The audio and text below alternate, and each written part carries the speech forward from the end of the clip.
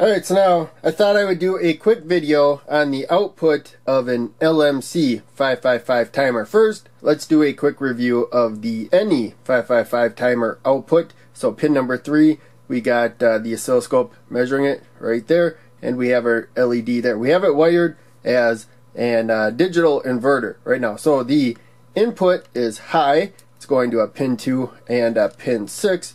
When the LED is off too, the output is low. When I turn the trim pot low enough, now the output goes high, so we drop below 1/3 supply voltage.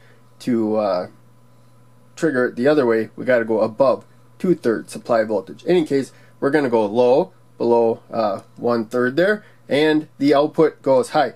As you can see, with the green LED, the output of the NE555 is falling a little bit below 4 volts. And we don't have that much current going through it. That's a 1000 ohm resistor limiting current to ground. So maybe we got about 2 milliamps of current. Now if I remove the LED, you can see that the voltage goes up.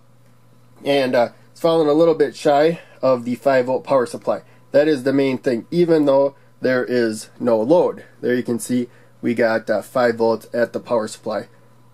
5 volts set there. So what we're going to do now is swap out the NE555. I should actually turn the power off first to be most safe.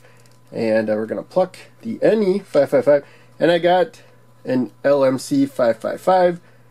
I bought 4 of them, but they sent me 5 a long time ago. And they're nowhere near as cheap as regular 555s. Actually, I found some for like 55 cents. But there's no 2-day shipping with them on Amazon. So maybe you can find them kind of cheap somewhere else, but maybe not. So there we go. We got the power turned back on, and you can see now we got 5 volts at the power supply. I screwed that up. But we have 5 volts at the output as well. That is the main takeaway. There is no LED though at the moment, but we did hit that 5 volts. The output actually can output 5 volts. And there we go, we add the LED. So there you can see that when it has to source current, we still lost a little bit of voltage. So if we absolutely need to get that 5 volts, we're going to need to use it to a signal to something that really doesn't need any current, at least a lot less than what the green LED does. So main takeaway of this video was, if you need a rail-to-rail output of a 555 timer, the LMC version will do that as long as you only use it as a signal. You don't use it to power anything.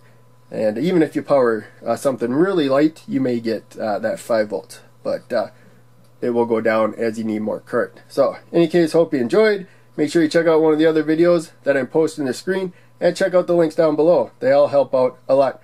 I'll see you in the next video.